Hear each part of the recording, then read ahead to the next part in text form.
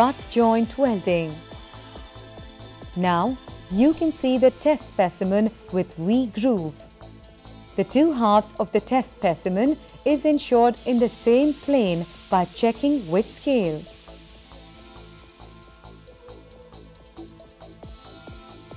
The C-clamps are used for tack welding test piece in position.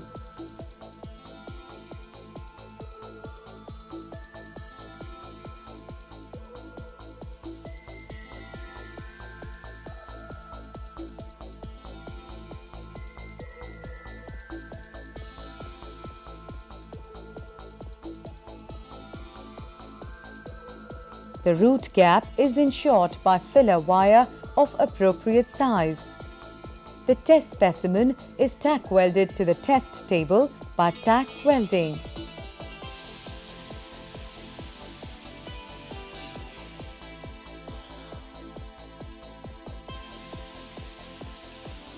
The V-groove is cleaned using wire brush for removal of any rust, oil and grease.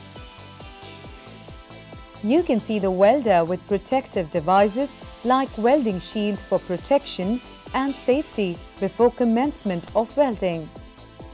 The 60 to 80 amps current and 20 to 22 voltage is set before commencement of the welding. The welding is carried out and the slag is cleaned by chipping and brushing before commencing the hot pass run.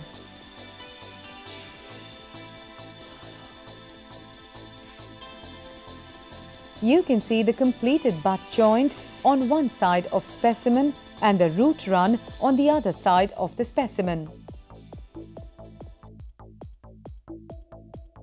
So far, we have seen the various activities involved in fabrication. Now let us see how these activities are being used for fabrication shops with